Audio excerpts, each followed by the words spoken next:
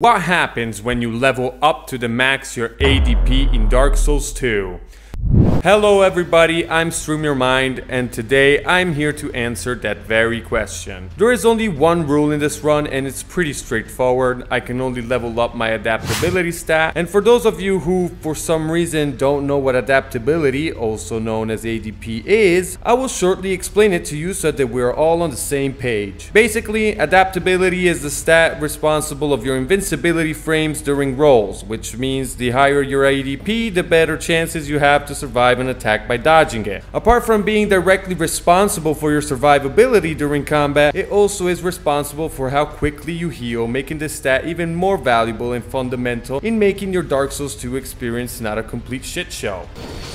But according to the wiki, ADP might influence several other mechanics of the game, which to this day still remain to be discovered. So if technically this stat makes the game 100% easier, where exactly is the challenge? Well, the challenge resides in the fact that I will go through the entirety of the base game with my starting vigor, dexterity and strength and all the other stats, but most importantly, I just wanted to see if I could figure out what other purposes this mysterious stat might have. But before we get into this, I would really appreciate it if you guys could like and comment the video and subscribe to the channel. I'm trying to reach 1,000 subscribers and it would mean a lot if you could take a few seconds off your time to help me reach that goal. But enough talk, let's jump straight into this, and you can bet your ass that there will be crying, there will be some smiling, and there will be definitely a lot of dying.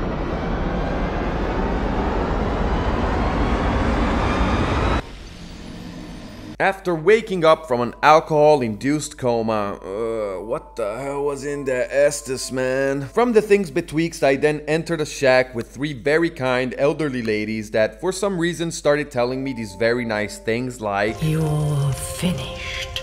And You'll go hollow. What is your name?" So I then introduced myself to the hags. My name is iFrames. iFrames these nuts, bitch!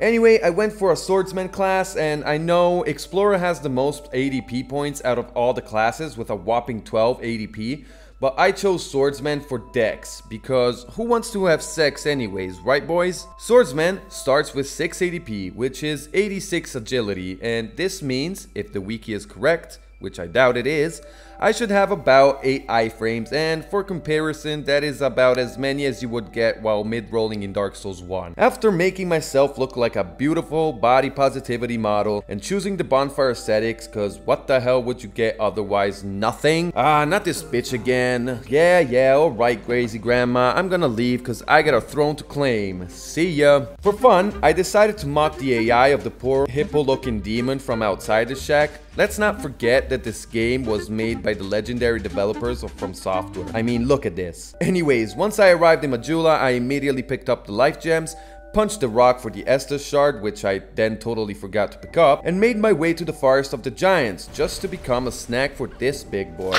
And it was now that I realized I haven't sat at any of the bonfires I encountered so far. Anyways, after lighting the bonfire in Majula, I arrived at the Cardinal Tower bonfire to buy the key to open up the blacksmith's shack. Dude, I'm trying to make a video here. Jesus, like, can you just leave me alone? Back at the hub, I opened up the door for the blacksmith and went to Hyde's Tower to do that thing that everybody does with a dragon rider. Once the dragon rider was killed, I used his soul to get the rapier, which is why I actually chose dexterity, by the way. I leveled up my ADP from 6 to 20 and my agility went up from 86 to 96, which gains me 3 more frames, bringing me to a total of 11. I then returned to Hyde's Tower where I got roasted by a chicken and got reminded why gangfests are just not worth the effort. So I burned another bonfire aesthetic, did that thing that everybody does again, returned to the blacksmith and bought 6 titanite shards and upgraded the rapier to +3. Popped the rest of my souls and got my ADP to 31,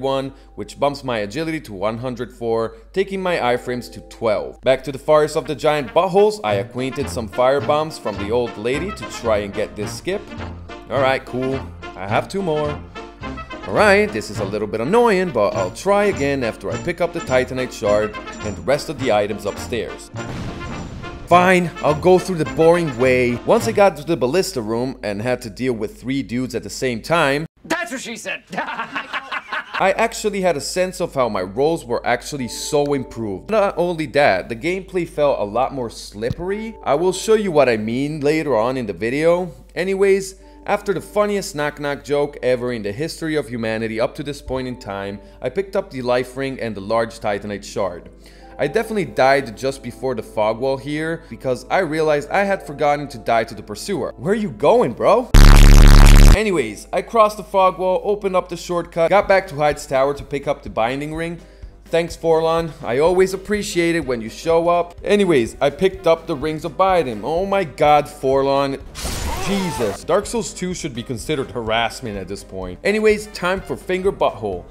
I wish I could say the last giant fight was actually hard, but as we all already know, it really wasn't. I had a lot of iframes at this point and could just phase through his attacks like the ghost in New Law in the Ruins from Dark Souls 1. Anyway, with our giant friend finally put to bed, I exhausted the merchant's dialogue, used the last giant soul to get to 34 ADP, bringing me to 13 iframes per roll, and I then got the rapier to +4, which I tested the effectiveness on Moglin to gain his armor set in order to gain more souls and get more levels faster. I finally remembered then to get the Estus shard from the well. This is how useless you made this item in this game from software. Time for Pursuer. And don't worry, I'm gonna fight him normally this time. Psych! Haha, you really fell for that? After getting a lift from a random bird and getting dropped off at the Lost Bastille, where I picked up 2 human effigies, I returned to Majula to buy 50 life gems and got my ADP from 34 to 40, gaining me up to 110 agility. Let us all thank From Software for never implementing such a dumb mechanic like this one in any of their other Souls games. On my way to No Man's Wharf, where I picked up an effigy and some souls, as well as some sublime dust, which I'll definitely never remember to use, I made myself look pretty again and headed my way to the Pirates of the Caribbean theme park. I did not waste any time here and I ran straight to the Flexile Sentry, which I killed without any problems. I mean, does anybody actually have a problem with this boss? I mean, yeah, the levels of the water going up is actually a cool concept and a cool mechanic in my opinion, but I don't know, man, it's kind of underwhelming how they implemented it.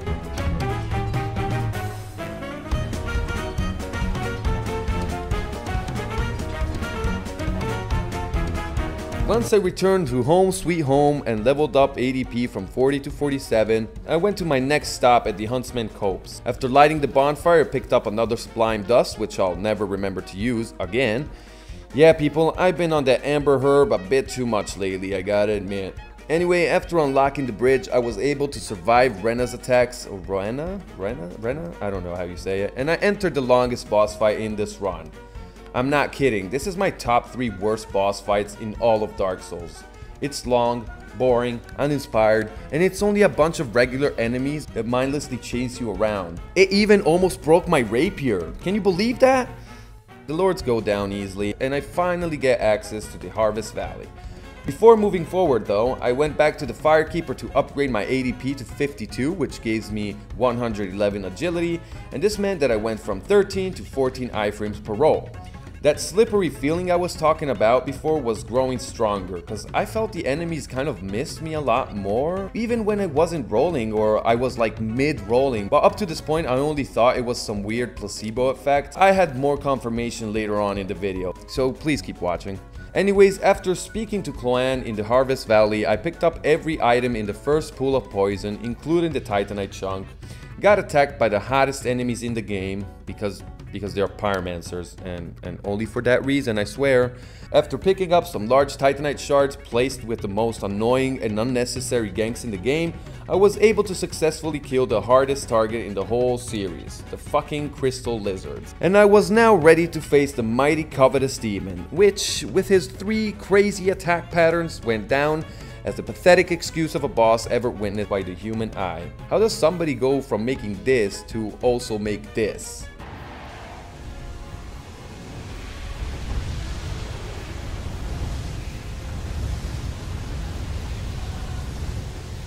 Okay, enough trash in the game. I upgraded my ADP once again and upgraded my rapier to +5. Back in Ethereum Peak, I burned the windmill, used the soul of Jabba the Hutt, bought the fire ascetic from Cloan, and I burned it in Hyde's tower to once again humiliate the Dragon Rider. I used 12,000 souls to buy a fragrant branch of yore and used the rest on ADP. I used it to free a junkie who clearly had a bit too much snow last night, if you know what I mean. And I opened up the most annoying door ever and then waited for said door to actually open with the most annoying gank ever and finally reached the next bonfire. In the shaded woods, I whacked some trees to distract the invisible assassins. Here, I picked up some more souls and I then made my way to the shaded ruins, but realized I forgot to pick up the most important item, the Chloranthy Ring +1.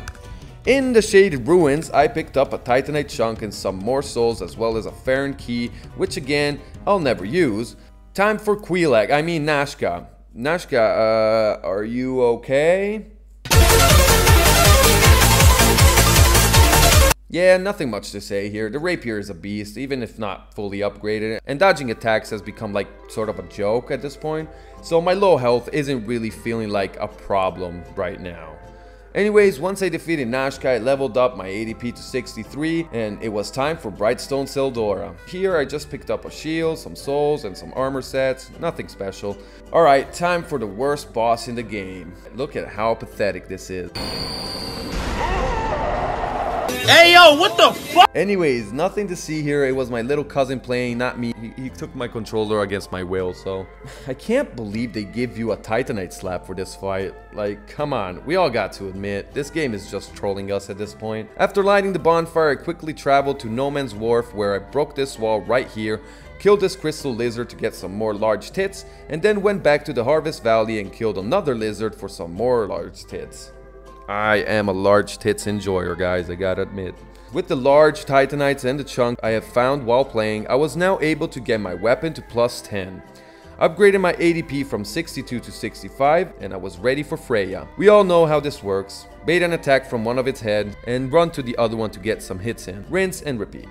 Using a torch is advised if you want to keep the smaller spiders away, which, if you don't have the torch, they are unironically become the real boss in this fight. Anyway, with a +10 rapier, I had no problems whatsoever, so after getting my ADP to 71 and reaching 113 in agility, I've easily defeated Mytha and went up the most consistent elevator. You know what?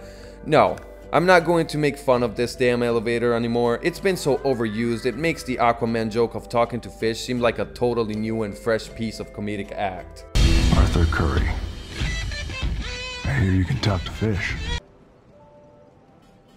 Anyway, Iron Keep. Holy shit, I hate this place so much for two main reasons. And the two main reasons are the two invaders.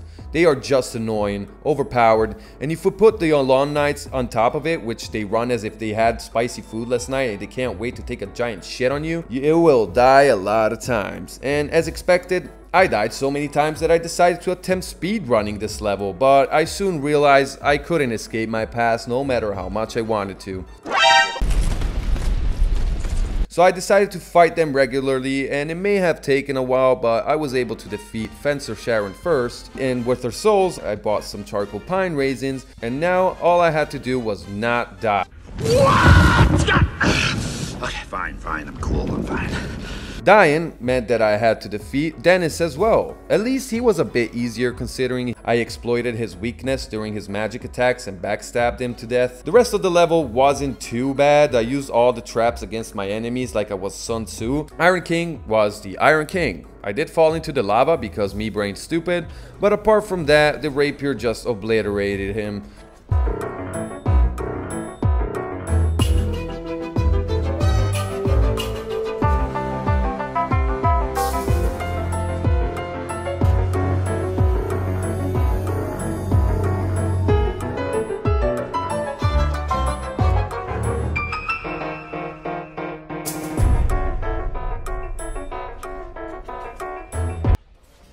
Another easy dub.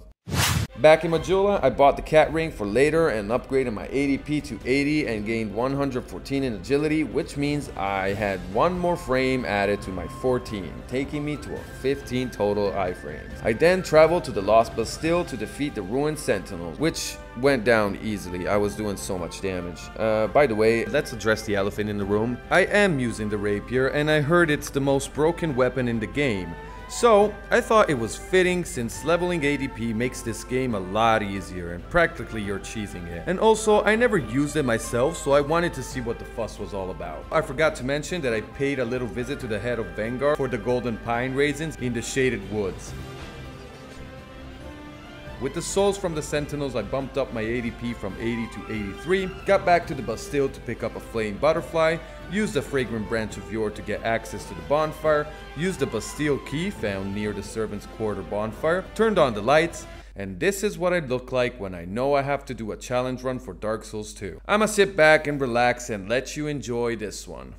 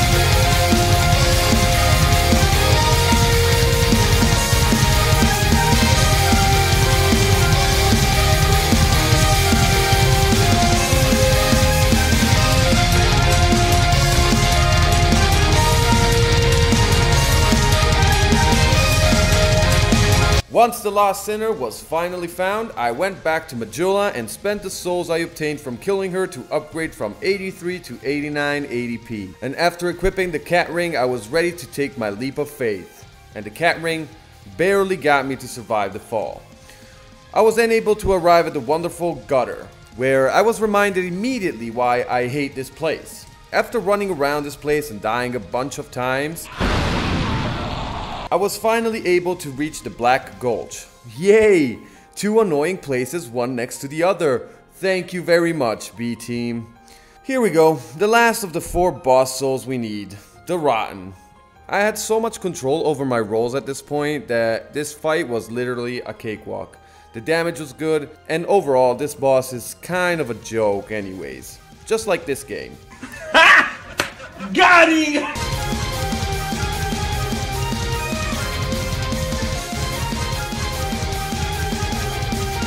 Once the Rotten was sent to rot in hell, I used his soul to increase my adaptability once more, as you can see on the screen, and I reached the Drangley Castle. Here, I lighted the first bonfire, confronted Fat Robin Hood and the Meat Rider. Needless to say that this is the most original boss fight I have ever seen, and yeah, also my damage was kinda disgusting. Halberd Boy is the first one to go, and Legolas with an eating disorder was next. Now that's a lot of damage! I then took a little detour to Majula to, you guessed it, upgrade my ADP from 94 to 96. And I then returned to the castle. I guess ADP does not shield you from the wonders that are the Dark Souls 2 hitboxes, right?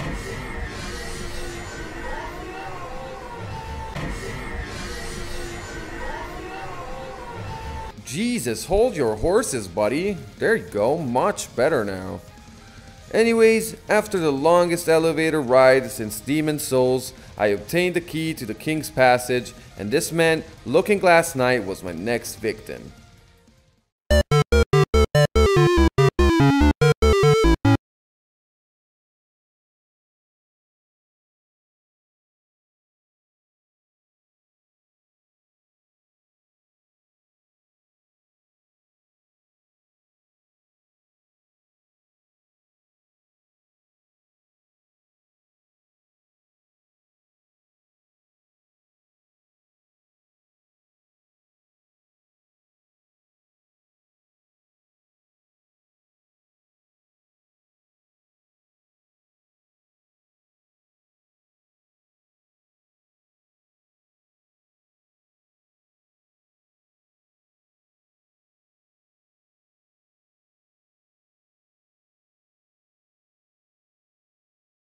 short bow I found in Iron Keep to +7, thanks also to Clan selling me her large tits. I bought 999 arrows in preparation for the next area, popped all the rest of my souls, and finally reached the 99 ADP. Holy shit, we did it. And this meant that I got to 116 agility, giving me 16 iframes per roll, which is obviously the max you can get. I was now the agility god, and since I maxed out the only stat I could level up for this run, this meant one thing and one thing only. A motherfucking montage!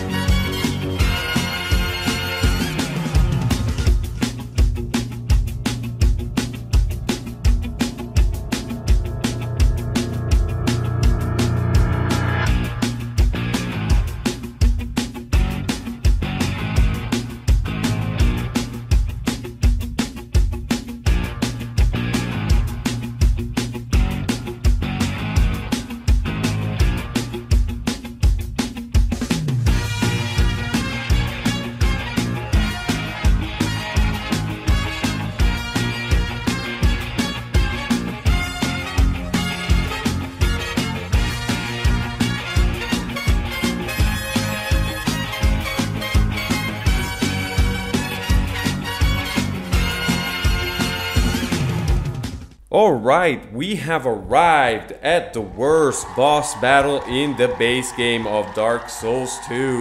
And yes, this is the most annoying duo fight in the series if you ask me. The arena is totally unbalanced as there are no pillars to separate you from the two.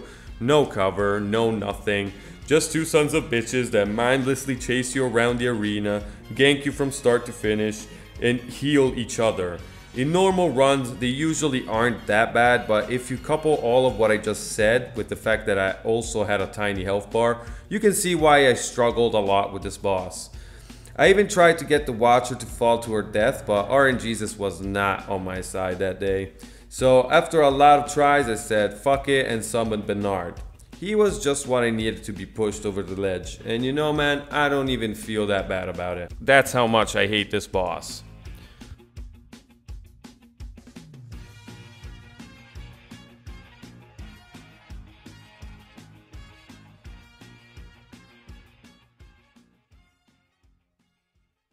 So Nashandra was the only remaining obstacle between me and my throne.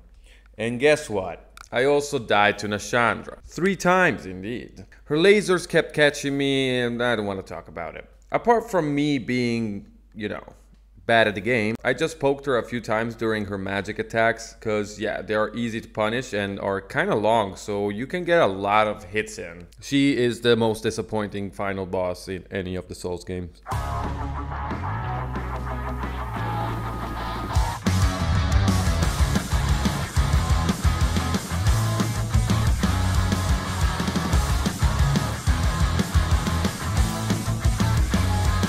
Alright, so what did I learn from all of this? Well, ADP is crucial in making this game actually fun, and it's so trivial to the game that you can just level it up and nothing else, and the game will be a cakewalk. As I said, the only difficulty I encountered was with the Throne Watchers and Defender. I'm sure that with a bit more patience I could have handled them myself, but hey, it is what it is.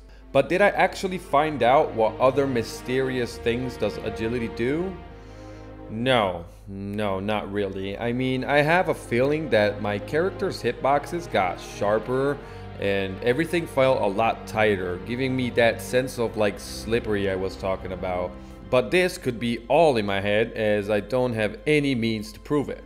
I still hope this video was somewhat entertaining for you, and if it was, please consider liking, commenting, and subscribing. It really does help the channel a lot more than you would think. And with that said, ladies and gentlemen, thank you for making it all the way to the end of the video, and I will see you in the next one, where I will be cheesing every single boss in Dark Souls 1, so make sure to ring that bell if you don't want to miss it.